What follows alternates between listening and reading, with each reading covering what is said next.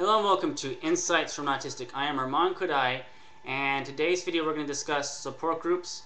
I'm a 24-year-old individual of high-function autism, and I run a main support group that's kind of a mixed group, and I also have just started running a young adult group, and I also have plans to start a teen support group soon. So I've learned many things over the years, and so if if I could go back in time, I'd probably change a few things, but that's the thing about learning. So I've been running the main support group for about a year and a half now. So I hear from a lot of parents that that a lot of support groups out there are very negative, that they don't really offer them the hope, the support that they really need, because it's either complaining about the way the children are, looking at their children as being something less. And so parents, there's a lot of parents who are looking for something else out there. And so if you're a parent looking for a support group, you might have to start your own. And when you do, you have to set the ground rules from the beginning that this is not going to be about that. This is going to be about empowerment and inspiration and all those sort of things.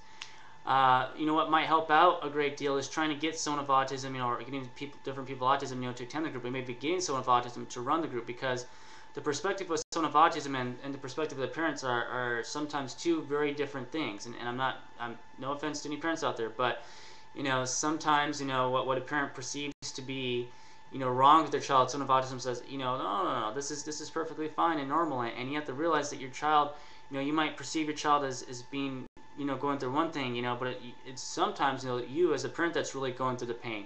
It's you that's crying your head up. It's you that is feeling like society doesn't accept your child. The child doesn't necessarily feel any of those things, and so it's sometimes very helpful to get that out of perspective.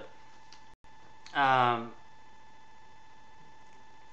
also when you find your support group, one of the things that you might want to think about is you have to find a location. You have to do some advertising, so those are, and you have to find the parents or whoever they show up. So those are some things to keep in mind. Now, how I run my group is I usually try to get a speaker every week. It's usually me who's doing the speaking, but it's on a different topic, very similar to this YouTube series. Sometimes we have different speakers, and you might have someone who is a psychologist. You might have someone that works in a certain field with people with autism, and so try to get different speakers so you get a different perspective. And another thing and then after that, we tend to have a social skills workshop. Now, depending on your group, if you're a parent-based group, you might not have a need for that. But for if you have a teen group, even a young children's group, adult group, you might have some acting lessons going on, or some dance lessons, or whatever the case may be. Depending, so for social, you might teach life skills, how to spend money, how to balance a checkbook, how to understand body language, eye contact. Some things that we do is we get these cards. We do, one of the things that I do is I have the people attending groups to do, 2 truths and a lie. So you tell 2 truths about yourself and 1 lie. A lot of people with autism have a hard time, expanding their imagination or lying. Not all of them have very good imaginations, but this is a good way to do that. Another thing is to have the people with autism go to the room, find someone that they don't know, and interview them, and at least find out 3 things that they don't know about them. Come back, once everybody's done, come back in a circle, have everybody introduce each other. Instead have the people who interviewed the person introduce the person that they interviewed. So this is a good way to expand that. Another thing is, try to keep in mind the interests of people with autism. A lot of people with autism, they like trains, like Star Wars, they like video games, whatever. And try to talk about those interests, and then find the kids who have those similar interests, pair them together, because it's really about making them feel better, empowering them, developing friendships.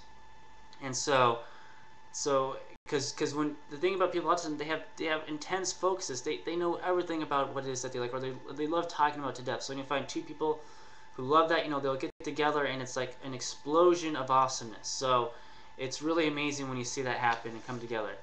And then towards the end of my group, we tend to have a general discussion. This is like what most groups are like. They have the discussion going on, and this is where you bring up any concerns or whatever.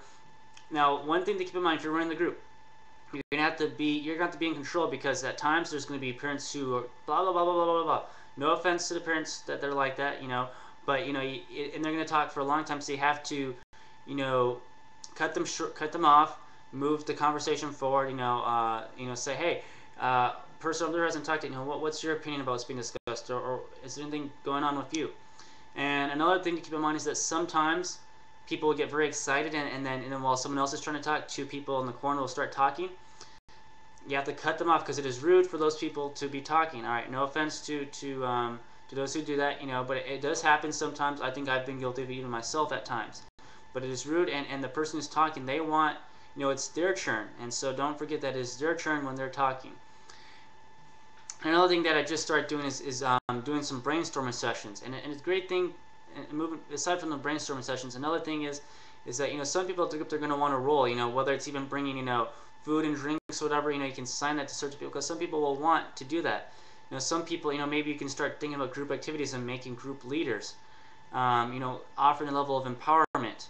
And so, like I said, another thing that I just started to do is brainstorming sessions, and I think it's very important, that you do not put down the ideas of whoever's speaking. So you have someone with autism, and they're discussing their ideas. Maybe they have a wonderful idea, and you think it's impossible. And, their idea is to say, all right, let's come up with a nonprofit organization whose goal is to provide millions of dollars in scholarships for people with autism.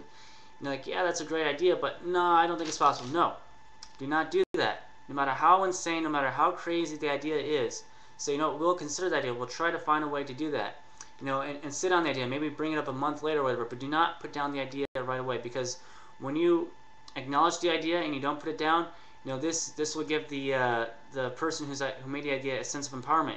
Maybe that person who also says, let's make that give up millions of dollars of scholarships for people with autism, and by you saying, all right, that's a good idea, instead of saying, no, we can't do that, by you saying that's a good idea, then, they might say, I think this is possible. I think I can find a way to do this.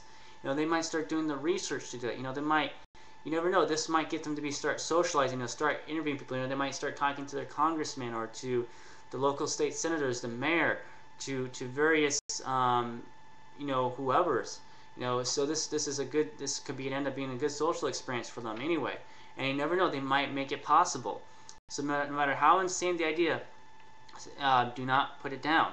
The brainstorming sessions are for putting ideas out there and empowerment, and also putting ideas out there to move the group forward. So don't forget that. And so anyway, that's the main ideas that I have to talk about. Thank you for watching this video. I hope that good comes out of it. I hope new support groups get created. I hope that if you're a parent that you are empowered, that you feel better about your child. If you're someone with autism, I hope that you accomplish great things and that you join or create an incredible group that does incredible things. Thank you so much for watching this video, and have a most awesome day of awesomeness.